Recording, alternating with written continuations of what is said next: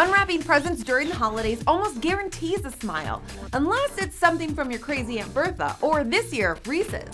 You had one job, Reese's. Chocolate lovers everywhere opening candy packages in horror because of you. I'm Keleigh Nealon for Buzz60.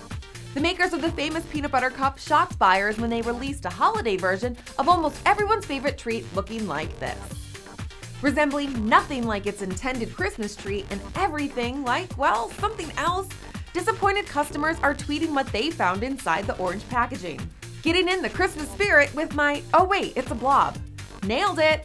Looks more like something Santa's reindeer might leave. Yikes! Chocolate's chocolate, right?